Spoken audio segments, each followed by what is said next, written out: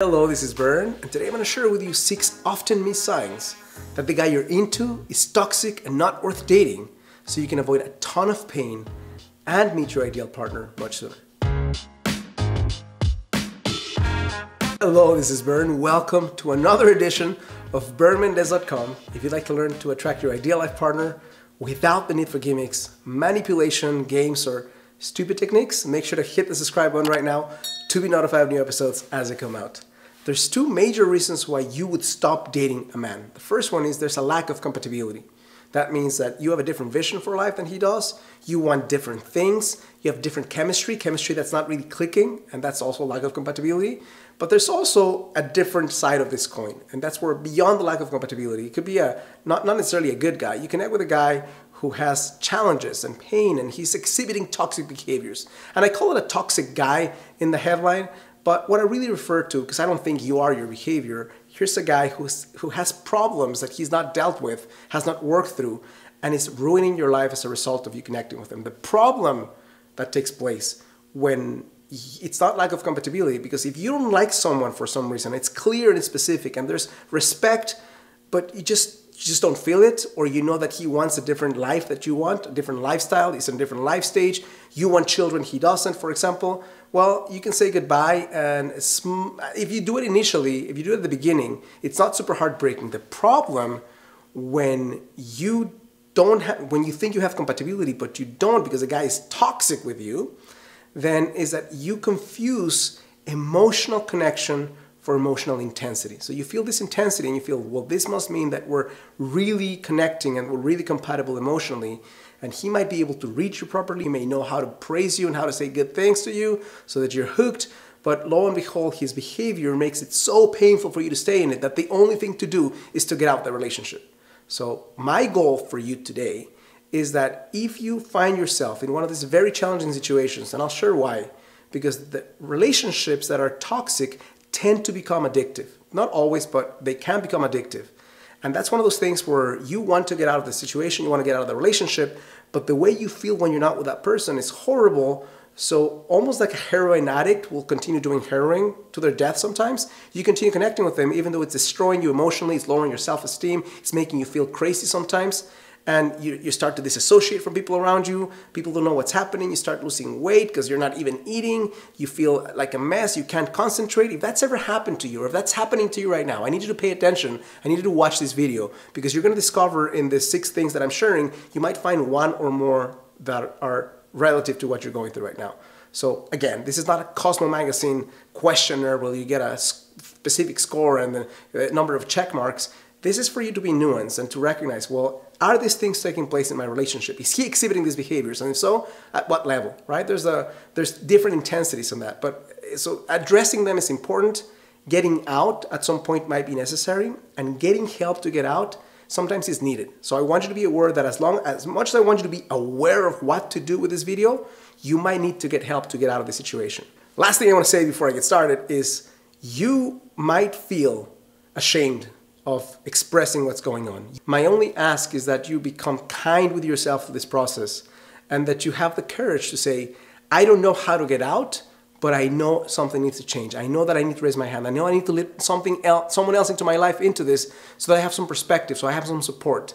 And if you manage to recognize what's taking place right now and take some level of action beyond just staying with the norm, then I'll feel very grateful that you're listening to me right now. The first sign that a guy you're interested into or connecting with is toxic for you is that he hides information under the guise that he's not lying. Here's what I mean. There's the downright liar who's telling you that he's not doing something that he's actually doing, or that he'll do something he has no intention of doing. That's horrible, right? But there's the guy who's going to omit information from you that would be critical in your decision-making process, that if you were to have that information clear, you would make a different decision than you're making right now. And when somebody does that consistently, every now and then people might do it out of forgetfulness, out of fear, but if that's a consistent experience where you may not be with them if you were to be honest and share the truth, then that's a time in your life where you need to recognize that this is lying taking place under a veil of just not sharing enough information. Number 2 is someone who consistently criticizes you and puts you down. And there's different ways to do this. There's a guy who's blatant enough to say, hey, you're ugly, you're fat, you're whatever, which is horrible. Who would say that to another human being, right? Somebody who's hurt inside, somebody who's feeling pain, somebody who has no self-esteem, somebody who feels the need to punch somebody else because they feel so insecure and so shitty inside. So just understanding that's happening, that it's not about you, it's about them. But it still hurts, and it still shouldn't happen. So when you find somebody who's consistently criticizing you, that's a sign of someone who's toxic in your life, because your self-esteem, your sense of yourself, your sense of possibilities will significantly decrease. Through time, you'll get less and less confident and less secure about yourself. Now, there's other ways that are more subtle that still affect you and still punch you into the stomach, and sometimes for longer, right? One is when somebody is passive-aggressive.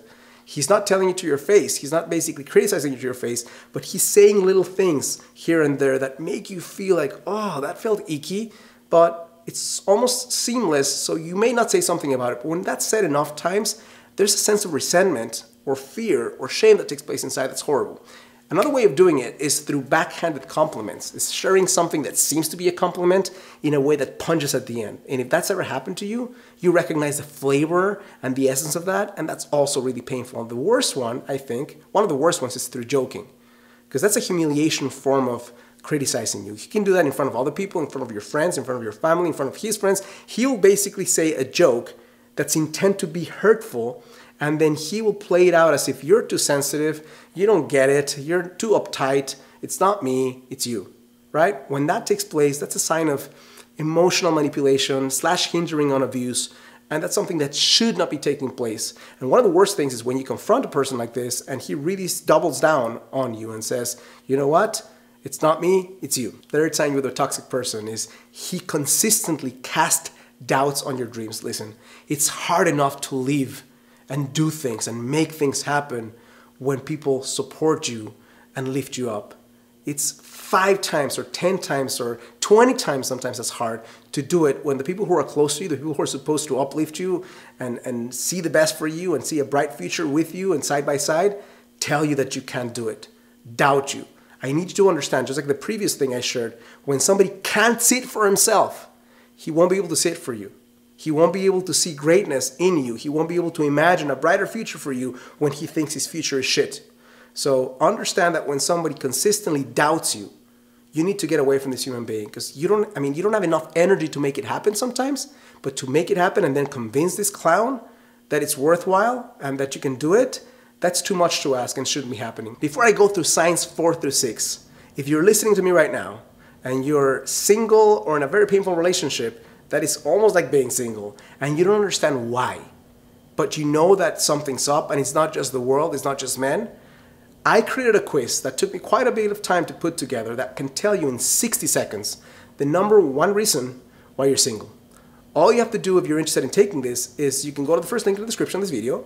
You will see a page that looks like this, answer a few simple questions, and in 60 seconds or so you'll have an answer as to why, the root cause of why you're still single, and better yet, based on your specific challenge, what's the number 1 thing you can take action on today to reverse it, to turn it around, and to find the connection and attract the man you want. Number 4 is somebody who cannot control his temper and normalizes his behavior or justifies his behavior, abuse, disrespect, into it's justified. Like, you made me angry, so I had to shout, and I had no other option but to be very disrespectful to you. I had no other option but to be a dick, so to speak.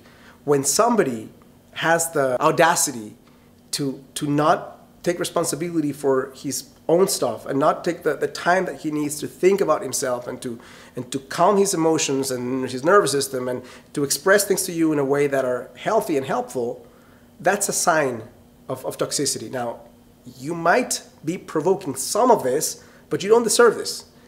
Here's what I mean. You might be sharing things that this guy reacts strongly to. It's both of your responsibilities to understand how you need to connect, how you need to talk to each other, what it is that you need to hear to be able to have these types of conversations.